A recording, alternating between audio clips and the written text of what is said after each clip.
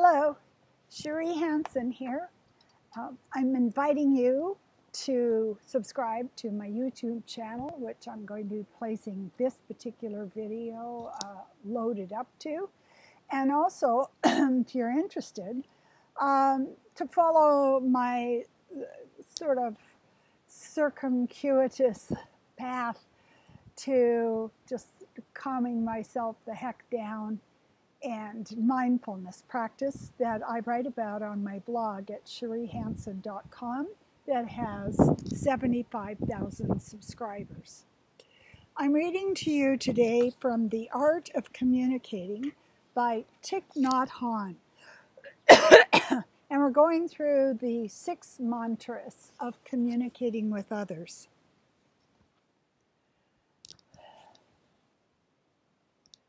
The second mantra. Don't use the second mantra until you've practiced the first and produced your presence. Then when you are truly there in the here and the now, you are in a position to recognize the presence of the other person. The second mantra is, I know you are there. I am very happy. You are letting your loved one know that his or her presence is important to your happiness. The second mantra acknowledges that you really see the other person. This is crucial because when a person ignores you, you don't feel that you are loved. You may feel that the people you love are too busy to see you. Your loved ones may be driving the car and thinking of everything except you who are sitting in the next seat. You don't have that person's attention. To love means to be aware of the presence of your beloved one and to recognize that presence as something which is very precious to you. You use the energy of mindfulness to recognize and embrace the presence of your beloved one. Embraced by your mindfulness, the other person will bloom like a flower. I know you are there, and I am very happy. The second mantra is to reaffirm the presence of the other person as someone very important to you. The second mantra, like the first, only works if you breathe in and out before saying it. Imagine the other person is not there. He or she has moved away or passed on. You might feel a big hole. Right now, that person is alive and near you, so you're very lucky. That's why you have to practice the second mantra to remind yourself of the gift of that person's presence. When someone says he loves you, but he ignores your presence and doesn't pay attention to your being there, you don't have the feeling that you are loved. So when you love someone, you have to recognize his or her presence as something precious to you. The second mantra can be practiced every day, several times a day.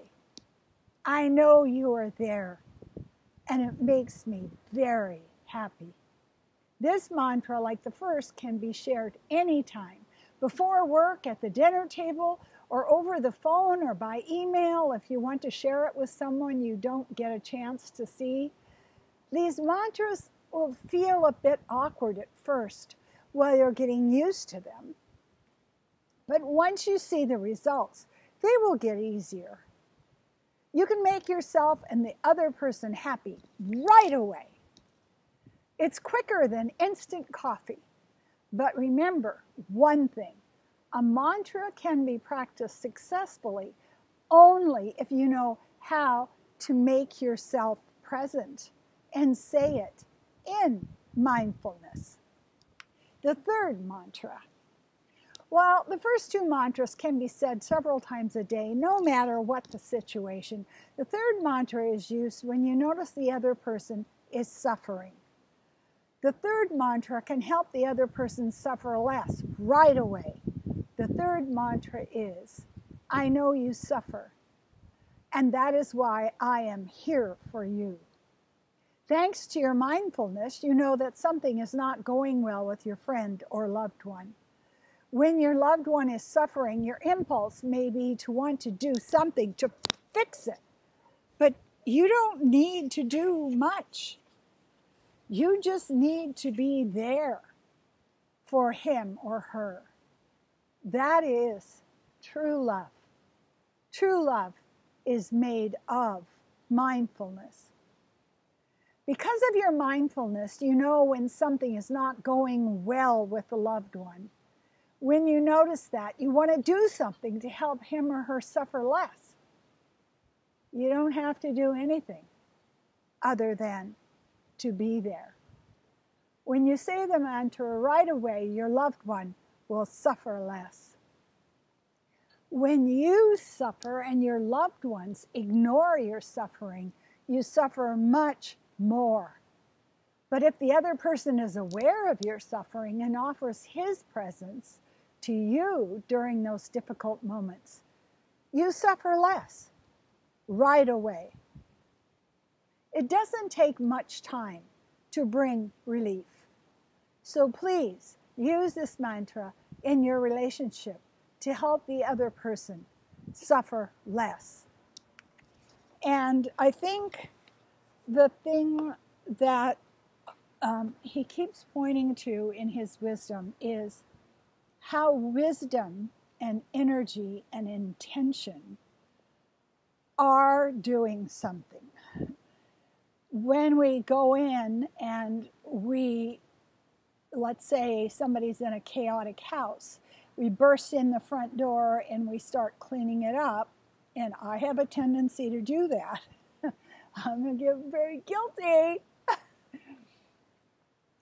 What he is assuring us and me is that simply by being embodied, being home in your body, being calm, and working with the energy of love, you already lessen the other person's suffering. So here's a challenge. Just get out in the world and try it out. It does work, and it's amazing. It's everyday magic. How can I, by being in myself, by being calm in myself, make other people suffer less? Try it out. Thank you.